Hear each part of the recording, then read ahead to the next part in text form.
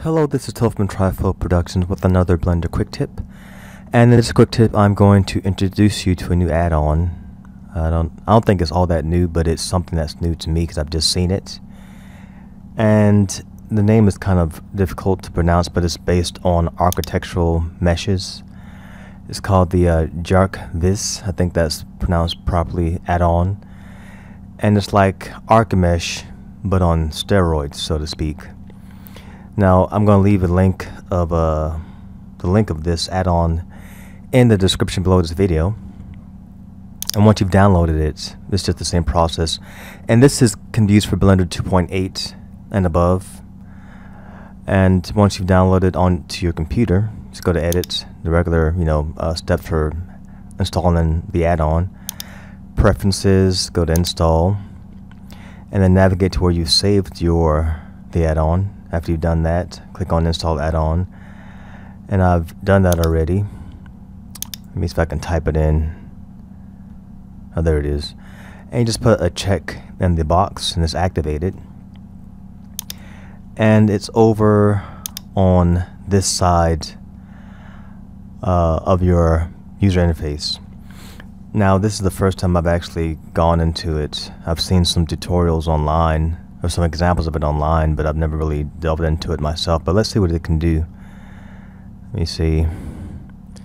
We've got our mesh set up. Usually when you have an add-on like this that deals with architecture, sometimes you have to have a mesh present there to see it work. So we've already had one there. Let's click on Add Flooring.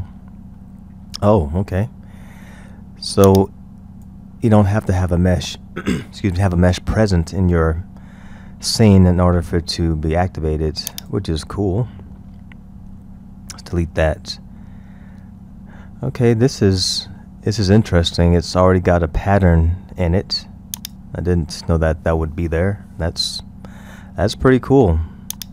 And once again, this add-on is free. I don't think I mentioned that before, but this add-on is free. And apparently it's got some different kinds of flooring, different kind of patterns for your flooring. Let's click on Chevron. And that's one thing with that I've seen with this add-on, now that I've looked into it at this point. It actually, usually when you click off of an add-on like that, let's press A, you're not working on it, so you've clicked off of it. All your options on this side just disappear and you can't do anything else with this add-on or with the mesh. But I've seen that when you click off of your mesh and click back on it and you choose something different, it's still active, which is, I've never seen that in Blender at all with any add-on, period, free or paid. But apparently this is a step in the right direction. Not only does it have all these patterns in it, it also stays active once you click off of it and click back on it. And let's check out one more thing. Usually with something like this, you have these patterns. The patterns are usually based off of the node system, which uses normal maps to generate these patterns. I want to see if this is actually part of the mesh. So let me tap into edit mode. Okay, that's something else that's impressive now. So this is actually mesh based. It's not node map based. It's mesh based. When I say node map, I mean the pattern isn't generated from a node system of just the normal maps or anything like that. This is an actual mesh. That the actual mesh is divided into these segments, which is good. And once again, this is still active.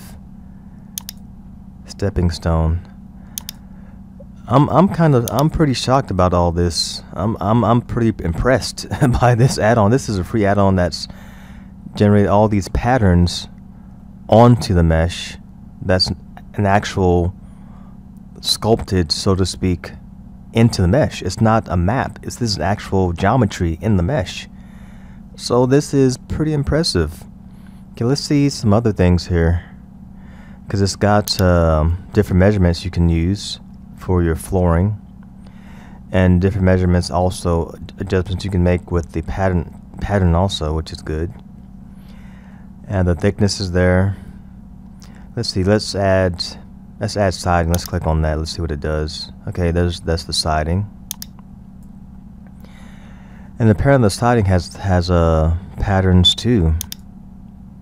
Dutch lap. Oh, that's nice.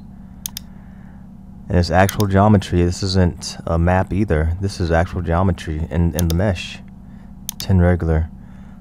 Huh. So this is really nice. And this, once again, it's free. Okay, this is just an introduction to this add-on. It's like I said, Archimesh on steroids, pretty much. And what I'm going to do for the next tutorial, or not, yes, tutorial, which is the other aspect of the channel, which is actually creating things as a beginner in Blender. We're going to use this to create a house in Blender. Now that I know how incredible this add-on is. So yeah, this is today's quick tip, which is an introduction to the Jarchavis. I think that's how it's pronounced. Let me see.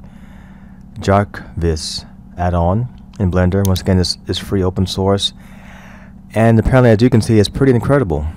So yeah, this is today's Blender quick tip. And like I said, next week we're going to work on building a house with this add-on, because this is pretty impressive. I really like this add-on, and this is the first time I've actually kind of opened it, and I really like it. So yeah, this is today's quick tip, and thank you guys who have been watching the videos, and thank you guys who have subscribed to the channel.